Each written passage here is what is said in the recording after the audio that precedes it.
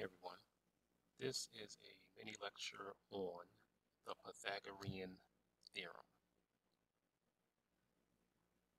The Pythagorean theorem is only for right triangles, only right triangles.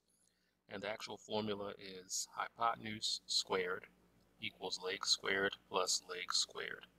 So actually what it's saying is that the hypotenuse, which is the longest side, raise that to the second power, is equal to one of the sides raised to the second power plus the other side raised to the second power.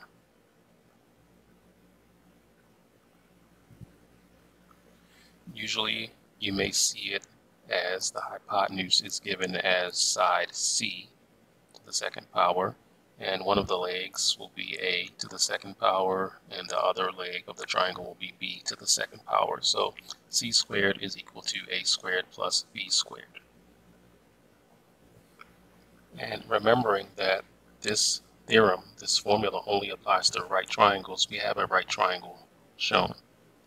So the hypotenuse is always the longest side. So this side would be the hypotenuse. As you can see, the hypotenuse, the key way to know which one it is, it's always opposite of the right triangle. It's always opposite of the right triangle. The legs are the other two sides. So we have a leg right there, and then we have a leg right there. And again, sometimes in some books you may see the actual formula, C squared equals A squared plus B squared. Well, the hypotenuse is the C, and the legs are the A and the B, and it doesn't really matter which one you name A and which one you name B. They're interchangeable. But the hypotenuse is always the longest side, and it's always the side that's opposite of the right angle.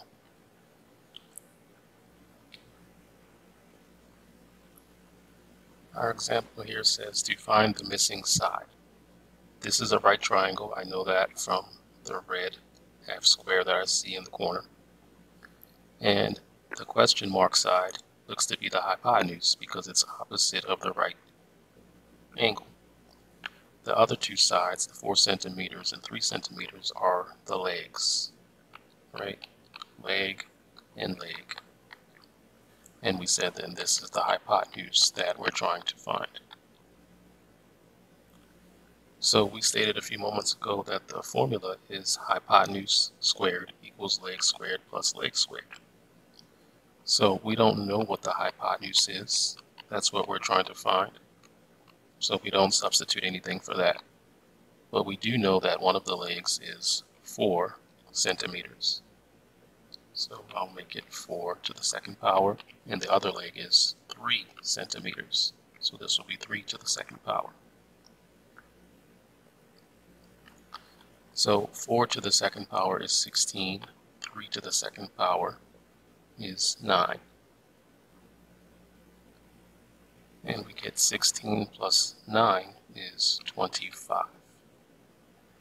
The next thing you have to do is actually take the square root of both sides. When we take the square root of something raised to the second power, then the square root symbol and the second power, they're inverses, so they somewhat cancel each other out. And now you're just left with the right-hand side, which is the square root of 25. So before this lesson, you probably already looked at perfect square roots. The square root of 25, we find that because we're saying to ourselves, what number times itself will make 25? And that answer is 5. So the hypotenuse is 5 centimeters.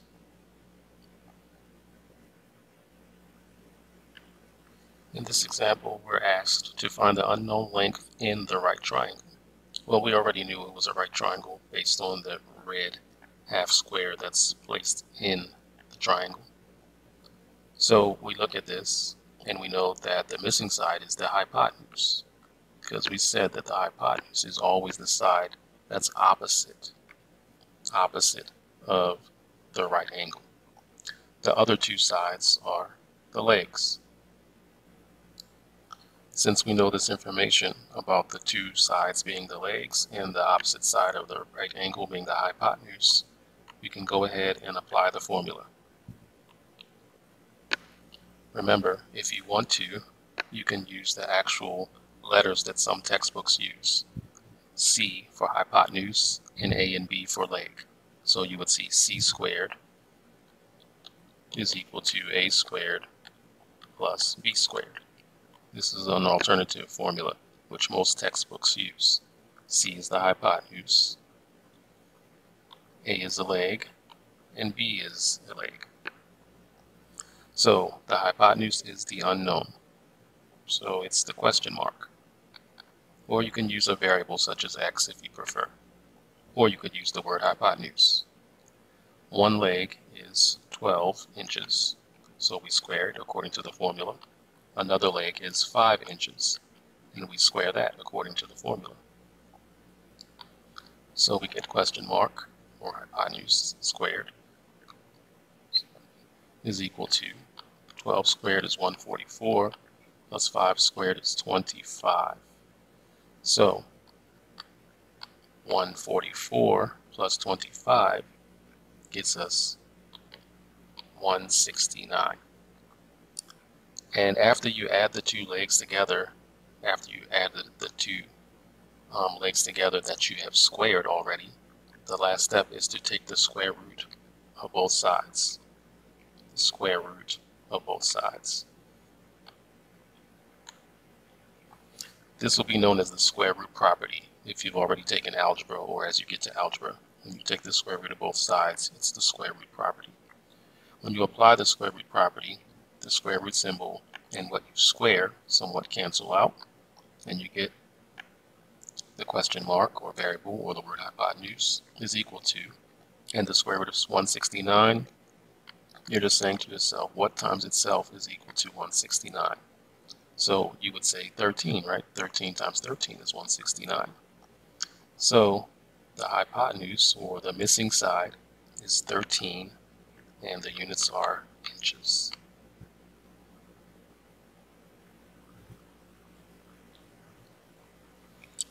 Sometimes in problems, you're not always asked to find the hypotenuse. There may be a time that they give you the measure of a leg and the hypotenuse, and you have to find the measure of the missing leg. To find the missing leg, you would use leg squared equals hypotenuse squared minus leg squared. So see the difference in the formula. Leg squared equals hypotenuse squared minus leg squared. The example at the bottom says to find missing side. It looks to be 7 centimeters for a leg and 25 centimeters for the hypotenuse, because we said that the hypotenuse is the longest side and it's also opposite of the right angle. So we have the hypotenuse and a leg. Remember, to find the missing leg, there's a change in the formula. Leg squared equals hypotenuse squared minus leg squared. So we don't know the other leg here.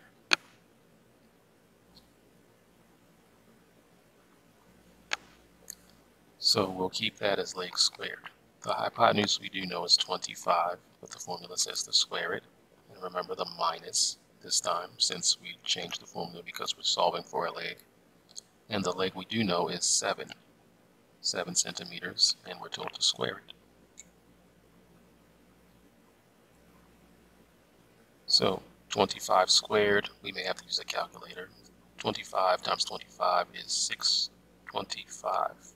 Minus 7 squared, 7 times 7 is 49. 625 minus 49 gets us 576.